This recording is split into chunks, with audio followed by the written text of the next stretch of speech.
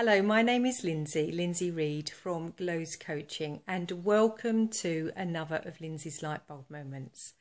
Well, I've spent 10 days in February in beautiful India on Sue Knight's NLP program, and what an experience.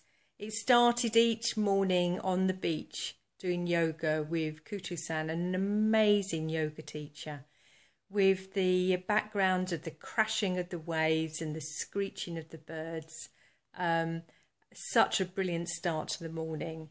And then on the programme, I just learnt so much. I learnt the art of being more of an intuitive trainer.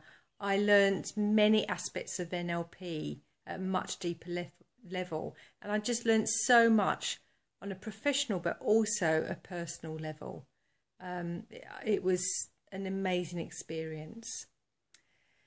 And one thing that I learnt was from the other people on the course. There were about 2/3 of the people from India and 2/3 and a third from Europe.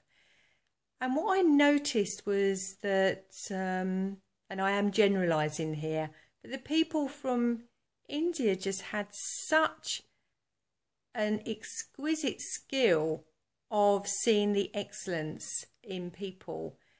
And I don't mean excellence of people worrying, but excellence in their strengths. And they were really insightful. They said it from love and integrity.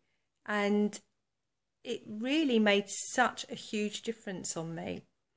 And since then, when I wrote my feedback, I received some feedback on my feedback, and I learned so much from that.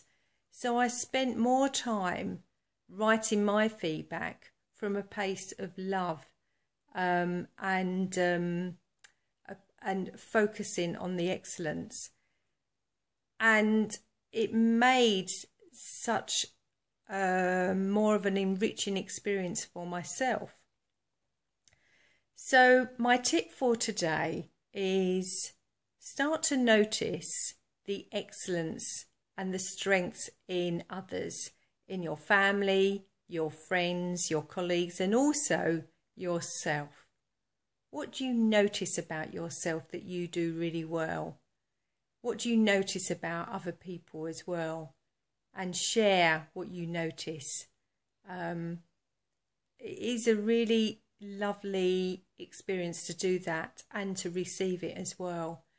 I find that in Britain, that often people can be quite critical, and so then we're focusing on what we don't do well rather than focusing on what we do well. So have a great week, and so that's Lindsay from Glows Coaching, empowering you to shine. Thanks, bye.